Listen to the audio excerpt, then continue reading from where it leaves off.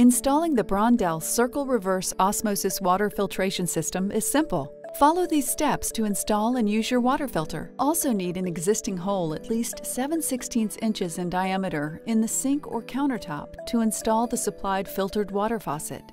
If drilling a new hole in your sink or countertop is required for installation, please consult a professional.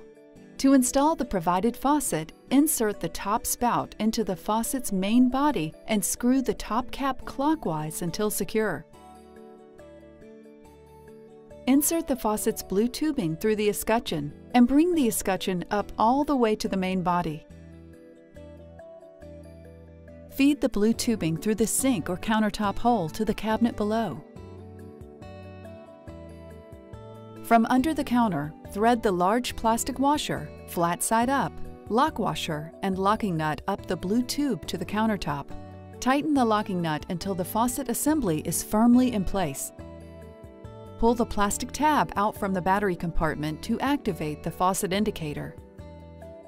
To supply water to the circle system, turn off the cold water supply under the sink at the wall.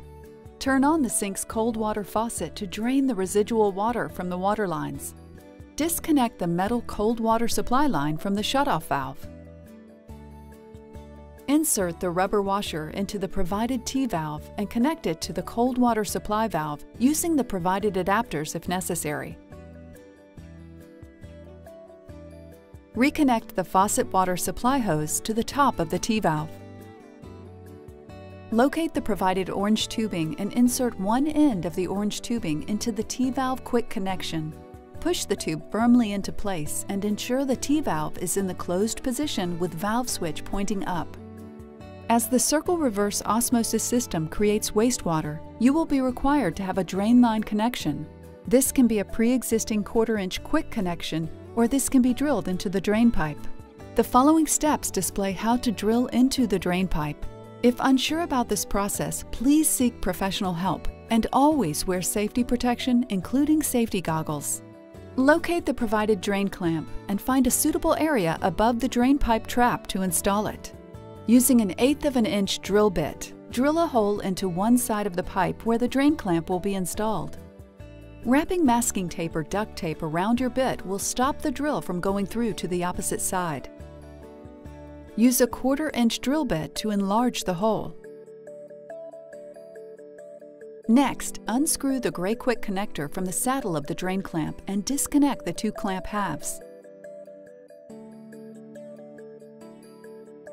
Insert a straight, thin item into the front of the saddle, and then insert the end of the guide into the hole drilled in the drain pipe. With the clamp lined up with the hole, screw on the back of the clamp and tighten with a screwdriver.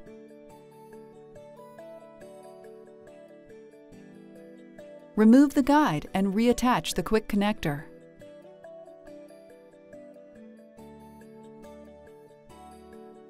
Next, insert the white drain tube into the quick connector and push firmly into place. To connect the tubing to the circle, first insert the open end of the blue tubing into the circle's middle hole labeled outlet. Connect the open end of the white tubing from the drain clamp to the hole labeled drain. Lastly, connect the open end of the orange tubing into the hole labeled inlet. With tubing installed, move the circle into position. To run water to your circle system, turn the cold water supply on and open the T-valve switch to point at the quick connector. Check for leaks. Before the first use, turn on the provided faucet for 10 minutes to purge the air out of the system. It is normal for some water to flow out of the faucet during this first purge. Next, turn the provided faucet off for 40 minutes and let the water tank fill. After 40 minutes, turn the faucet on for 10 minutes or until the tank empties to flush the filters and the water tank. This wastewater is safe for watering plants. When the tank is empty, turn the faucet off. After approximately 40 minutes, the tank will refill with filtered water ready to drink. Congratulations! Your Circle Reverse Osmosis installation is complete. Please contact Brondell Customer Support for any additional questions.